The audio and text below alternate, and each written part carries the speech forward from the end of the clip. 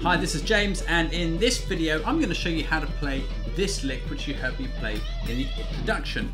Now this is just one of the many licks taken from my Rock Lick Method for Guitar book, which is now available in most online bookstores as well as from your local bookstore or even your local library. It's a step-by-step method to help you take your rock guitar playing to the next level, and it comes with over 75 minutes of video lessons, demonstrations, and nearly an hour of backing tracks. Now don't worry, I'm not going to go on about it too much because I know you want to get to lesson, but if you are interested then check out beneath this video because there's loads of links taking you to all sorts of places where you can learn more, read reviews and so on. So check those out if you're interested.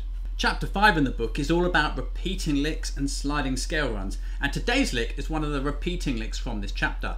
It's the kind of thing you heard Jimi Hendrix. He used to play this idea a lot, and it's been picked up and used by players like Slash, Michael Schenker and Kirk Hammett. What's really cool about this lick is it's pretty much one thing. We're just playing round and round, but we're going to do something really cool with it to make it sound different. So let's have a listen to it over the backing track, then I'll break it down for you, take you through it step by step, and we'll look at how to work it into your playing. So let's check it out now.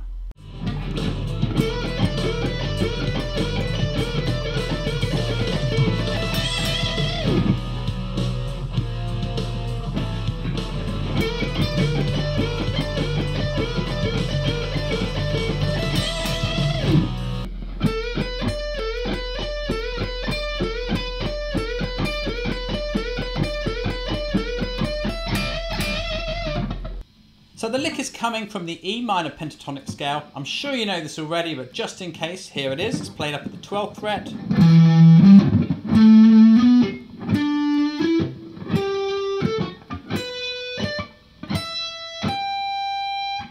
And it's built around this repeating bending phrase. In fact, most of the lick is simply this idea. Here's what we're doing. We're bending up the 14th fret on the G string. I'm using my second finger for that. Then I'm playing 12 on the B string with my first finger and 15 on the B string with my third finger. Now I would alternate pick that. I'm going down, up, down on that. It's not the only way to pick it, but that's what I do. If you've got a different method, then feel free to use that. Now the other thing that might be new to you with this lick is using your second finger to bend. This lick is a great way to build the ability to do this, which you'll find really useful in certain situations, especially as you start to play higher up the neck. So I'd probably suggest that you follow the fingering I'm using, even if it's a bit of a bear to start with, gives you a few problems. Just persevere and you'll get it. Now what we're going to do is we're going to play that idea 4 times like this. 3, 4, 1, 2, 3, 4. I'm alternate picking all the way through that. Down, up, down, up, down, up, down, up. That's how I like to play it. And that's bar 1 of the lick. What we're going to do now is we're going to play that some more, but instead of playing it in groups of 3, we're going to play it in groups of 4 like this. Instead of going 1, 2, 3, 1, 2, 3, we're going to go 1, 2, 3, 1, 2, 3, 1, 2, 3, 1, 2, 3, 1, 2, 3. Okay? So we're playing it actually as 16th notes now. Instead of triplets, which are groups of 3, we're not having a break. We're keeping going. 1, 2, 3, 1, 2, 3, 1.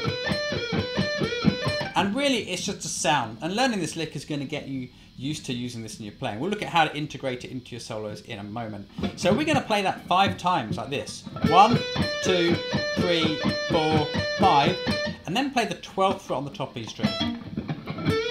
2, 3, 4, 5. Like that. And that's the first 2 bars. Bar 2.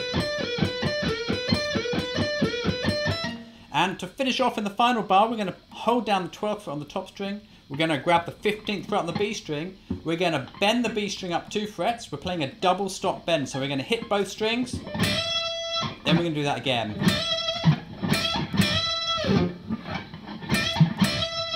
Really sort of thing that comes from Jimi Hendrix, really. He was one of the main guys to do those double stop bends. But it's sort of permeated all rock players now from his influence. Anyway, here's the whole lick slow. 3, 4.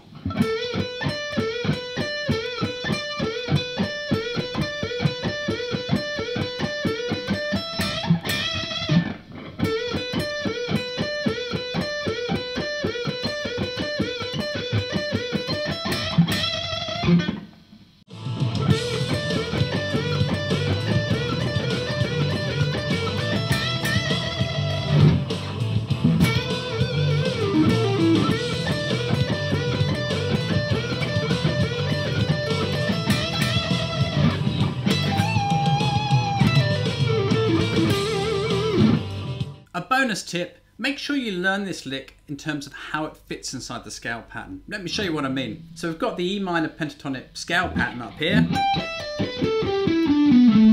Don't just learn the lick as in you play that fret, then you play that fret, then you play this fret. Learn it in terms of how it fits inside that scale pattern, okay? It's like a little idea within the scale pattern. Link it and relate it back to the scale pattern. Really important this, because then when you move the scale pattern around in other keys, you're always going to be able to find that lick. And it's really easy to learn this one because it's only using a few notes in the pattern anyway. So what you also want to practice doing is moving that into other keys. So practice moving like the pentatonic scale up higher up the neck, maybe up to G at the 15th fret. See if you can play the lick up there.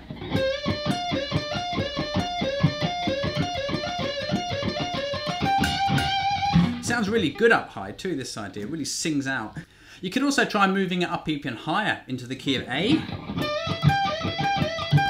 And if you can go higher than that, into the key of B minor, up at the sort of 19th fret. And if you've got more frets than that, then keep going, but I can't go any higher on this guitar. And this will get you used to using that fingering up high on the neck, playing up higher on the neck, which is a useful skill to develop, and it will just really help you to integrate this idea into your playing, help you find some cool things you can do with it. Okay, your lick challenge is simply to take this little bendy idea and see what you can do with it. Try and make up some other licks of your own, which use it. It might be a case of repeating that round and round like in this lick, or you might work it in with some other ideas. Something like this maybe.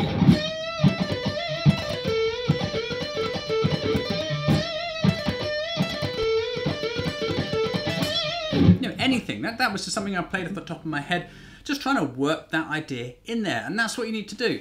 Slow it down and see what you can come up with, because it's by experimenting with these little ideas that they start to become a part of your playing, not just something that I showed you, but something which kind of becomes your own idea. Okay, you start to mix it in with everything else you know, but you've got to practice using it. So practice using these ideas, experimenting, see what you can come up with.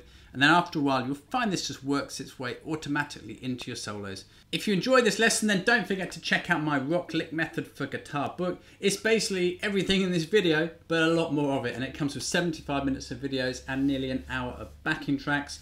So check that out. There's links under this video to all the places you can grab that, where you can learn more, read reviews and all that kind of thing. But for now, I hope you found this video helpful. So good luck with that lick, and I look forward to seeing you in another one of my lessons very soon. So have a great day and catch you then.